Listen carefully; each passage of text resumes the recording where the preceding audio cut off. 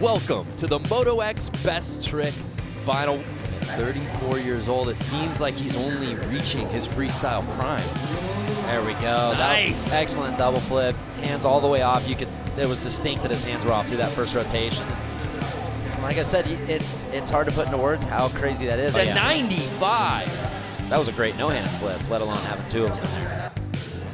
3 Best Trick gold medals to his name. He is our defending gold medalist. He took home gold at X Games Sydney. Yeah, so I mean, we know he can do it.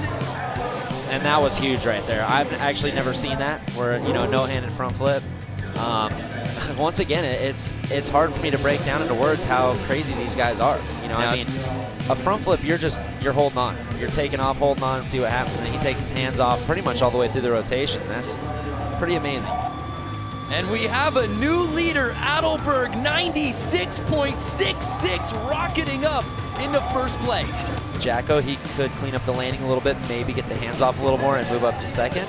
Or is he relieved with the third place, you know, after not being on the bike for, you know, however many months? So we'll have to just wait and see. And that was perfect. That was better than his first base. Yeah, that was awesome, dude. Those hands were off. I mean, I don't want to say it, but might have been a little better than Rob's. Was that the gold medal run on the final attempt here in Moto X Best Trick? And that's what Best Trick's all about. You know, we're sitting here talking about his injuries and maybe he's going to play it safe. Third place is awesome, and he just went out and stomped that thing, man. That was huge. He would need the best Adelberg score of a 96.66 to win gold here on the final attempt of the contest. Was it enough?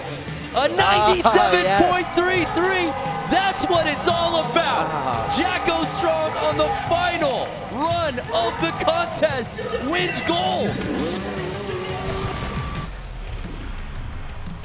I don't know how Jarryd McNeil doesn't walk away with his 5th best whip gold medal, 27 years old, in his 10th X Games appearance. I mean, he's making the most of it. You know, the events he's good in, he always capitalizes on. Awesome turn down there. And like I said, I think it's always a little bit of a plus when you're actually turning down back towards the crowd. Jarryd McNeil. Look at that view right there. That's where you can actually see how upside down he's getting. I mean, it's crazy. Usually in this situation here, you'd be like, okay, there's 3 medals. Awesome, there's 4 of us. I got to beat one guy. But right now, it's like there's 1 medal. So even Jarryd, who probably thinks he's, you know, kind of a lock for this thing, he's got to go out there and prove himself. This is winner take all, Jarryd McNeil. Here's Thomas Pages.